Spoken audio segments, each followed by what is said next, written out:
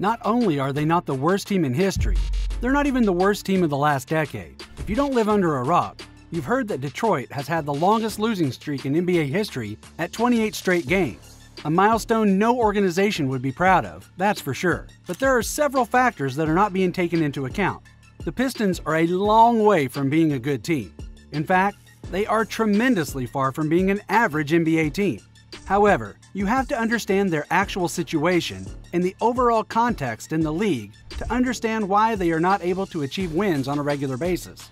And yes, I know all of you watching this video are familiar with the concept of tanking, but what I'm going to explain in this video goes much deeper.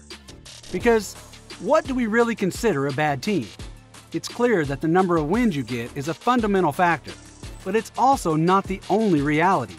The Clippers during the early season struggled hard to win games, even putting themselves with a record of 3 wins and 7 losses, but everyone knew they were better than that. The reality is, there is no better indicator to analyze how good a team is than pure talent. You have to look at individual players to realize the real level a roster can offer. And even then, we are leaving aside important factors such as the system, the coach, or even game philosophies. But if there is one thing for sure, it is that there is at least one team that was much worse. The Philadelphia 76ers of the 2013-2014 season made history for many reasons. The first reason being, just like the Pistons, they managed to equal the streak of most consecutive losses with 26 in a row, a record that had stood for only 3 seasons since it was set by the Cleveland Cavaliers. It was the season after LeBron's first departure and the decision. The second reason being that we are really talking about the team with the least talent in decades. Sam Hinkie was the GM of the franchise at the time, and he really struggled to put together a roster that was both incapable of competing or capable of getting a good position in the draft lottery. The team actually started the season with a roster that was somewhat competitive and had good players at the time such as Evan Turner, Thaddeus Young, or Spencer Hawes. However, 2 of them were traded at the trade deadline, leaving a roster whose best player was rookie Michael Carter-Williams. The point guard was accompanied by players like James Anderson, Henry Sims, Hollis Thompson, Tony Wroten, Byron Mullins, or Jarvis Vernado. Players who were unable to string together 2 consecutive victories and who were pushed out of the NBA after their time in Philadelphia. But the truth is that during this last decade, the NBA has changed dramatically. To begin with, the Sam Hinkie era and the Sam Presti era exposed the NBA's problem with tanking. This has led to several changes in the current lottery draft system. Teams had to go at least pretend they weren't purposely losing, but with no law to enforce it, GMs like the Sixers tried to maximize their chances, in turn having a tussle with the league that ended up taking his spot. Today, being the worst team is not the most profitable thing to do. Finishing last a decade ago guaranteed you a 25% chance of getting the first pick, while today, the 3 worst teams get an even 14%. And this has caused franchises to not try to be the worst in the entire NBA, because of the economic repercussions this brings in terms of merchandising and ticket sales.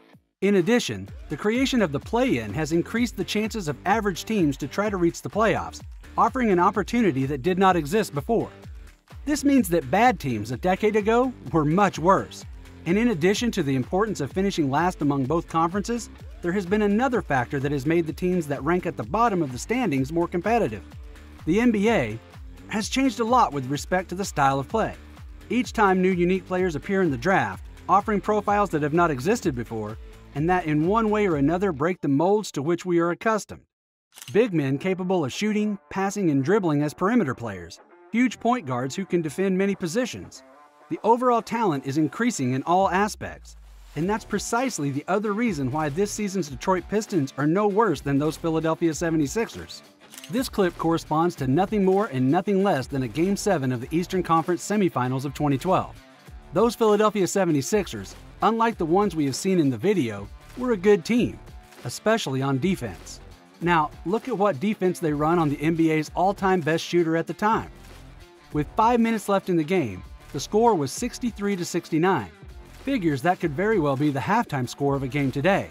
And no, it is not that the NBA no longer defends as many fans argue. It's that in today's NBA, virtually every player can create his shot.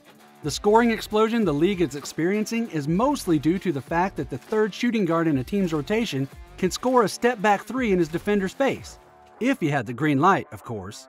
No matter how hard defenders try, you can't defend the entire court against 5 constant threats who can score from virtually anywhere on the hardwood. And the bottom of each team's rotation players? They're better than ever. What this means is that the NBA is a hell for defenses compared to a few years ago. You only have to look at the rosters to see that all the teams have a lot of quality. And those that don't have as much depth suffer the consequences. The Pistons have players who could score 30 points on any given night.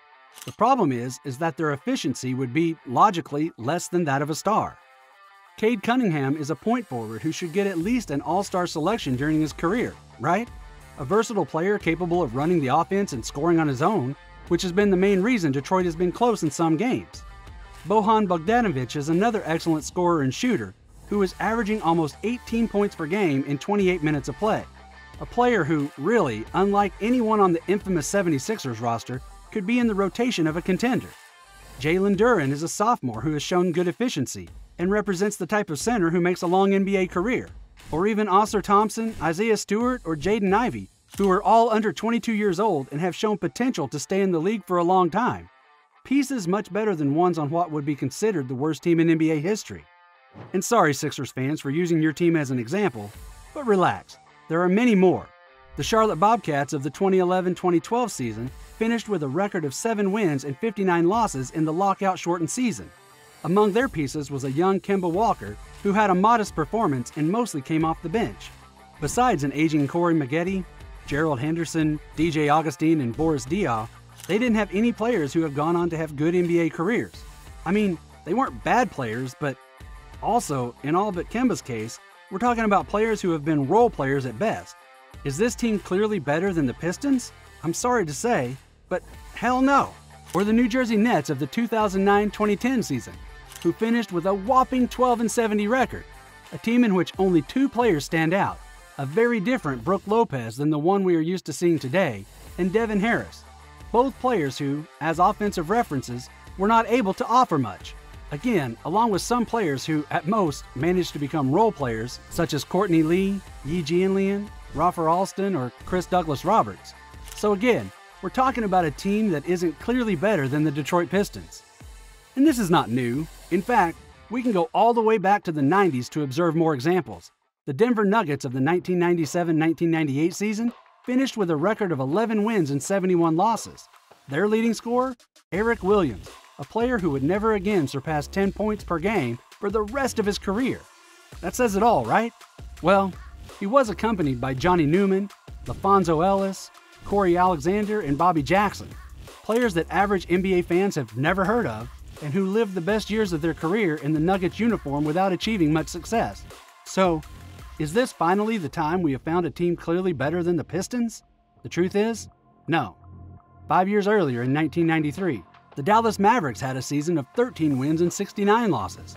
One of the few teams on this list that featured a player who could end up being an all-star in his career, Jamal Mashburn, who certainly became a good scorer in the NBA.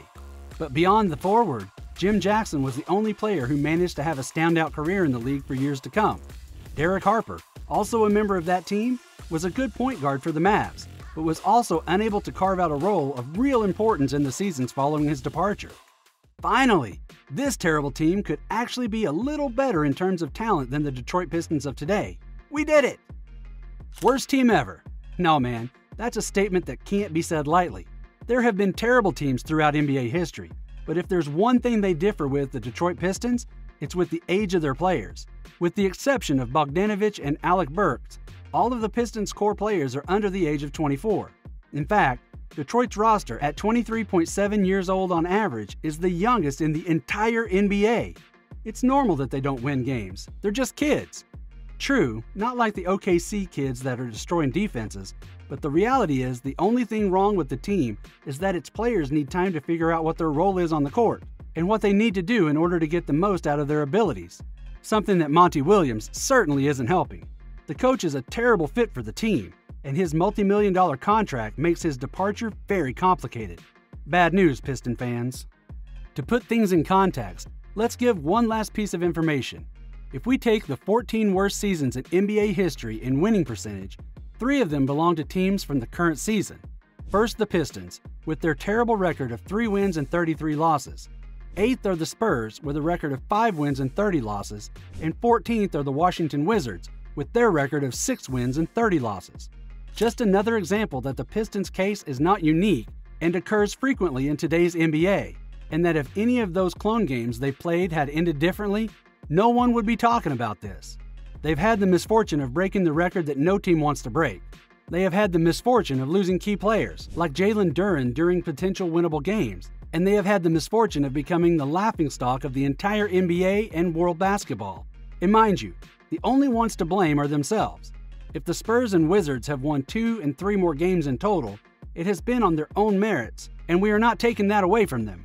But the outrage against a group of young players who are clearly not ready to win games on a regular basis is brutally exaggerated. With another coach, with another system, and with the same players, the picture could be totally different. The Houston Rockets, led by Ime Udoka, have shown that a team that a priori should not even be in the fight for the play-ins is capable of putting up a fight in one of the strongest Western conferences in history. And all because their coach is doing a good job with a group of players that, according to the bookmakers, was going to win 22 games during this regular season. With 47 games left in the season, they have already won 18. Yeah, DraftKings, take that for data. If there's one thing that I'm sure of, it's that the Detroit Pistons are not the worst team in NBA history in terms of talent. Monty Williams' contract, however, may be the worst in league history for any coach, and that is the real problem.